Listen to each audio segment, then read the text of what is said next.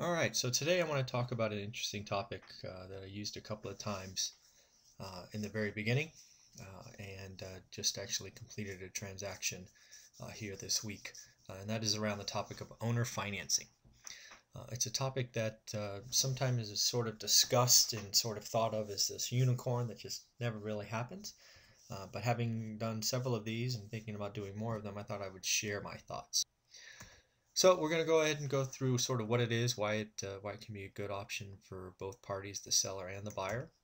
We're actually going to review the deal that just closed this week, just so we can sort of bring it full circle and really talk about what was done. I'll share the plan for the property and then talk about what I'm thinking about doing next. So seller had a house in a good neighborhood that needed work. I think I say later it needed probably 20 or 25 grand in make ready. It's been well lived in. Nothing major, just it's been lived in hard for well over 10 years, pretty clearly. It's rented below market, and the seller, she just didn't want to deal with it anymore, right? She's getting up there in age, lives at least an hour away, and she's had enough. And then lastly, there in parentheses, she owned the property free and clear, which means no mortgage or no debt on it. She did indicate while during discussions that she needed $500 a month. That's sort of what the house was giving her, and she relied on that.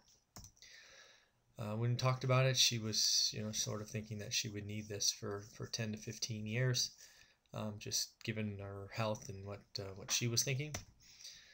Again, sort of hit this earlier. I think the repairs are 20 and if not 25K.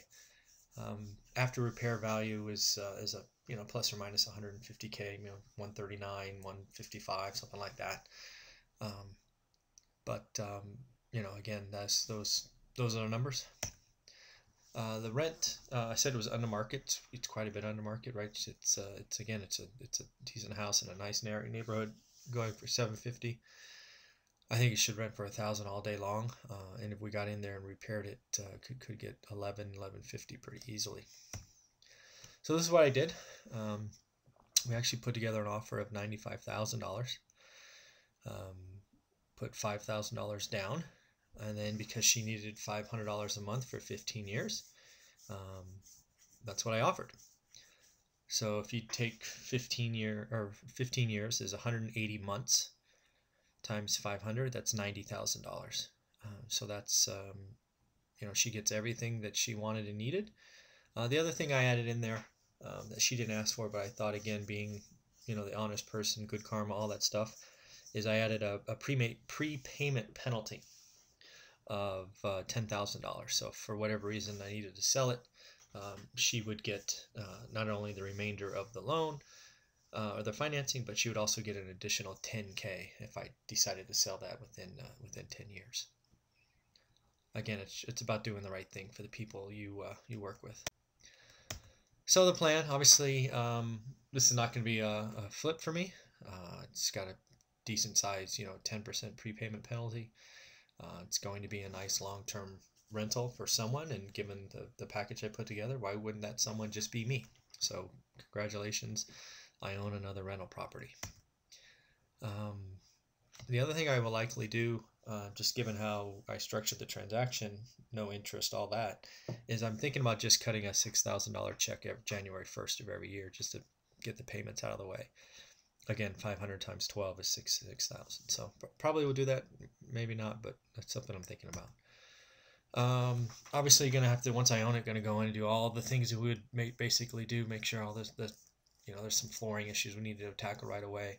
Also, supply a rent raise and see where we go from there. The tenant has a lot of stuff, right? The house has been well lived in, but near as I can tell, one worth keeping if they can pay the higher rent. That said, I'm not sure they're going to be able to.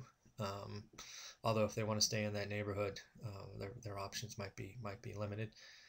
But if I had to guess, we may have a new tenant in 60 to 90 days. So what's next? The other thing I learned during this, negotiation, discussion, whatever you want to call it, is this seller actually has another house owned free and clear.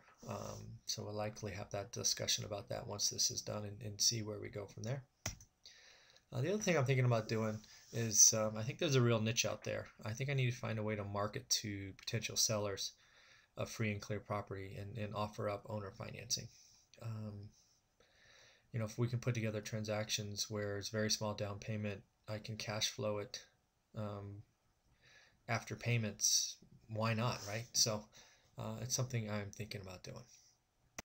So in the end, owner financing is something that's out there. It does happen. The situation has to be right. You can see this was just an example. Do me a favor, if you like this video, hit the like button. Please leave a comment or question below. And as always, if you share the video, I'd greatly appreciate it. We're currently at 102 subscribers, slowly inching our way to my goal of 1,000. All right, everybody, have a nice day.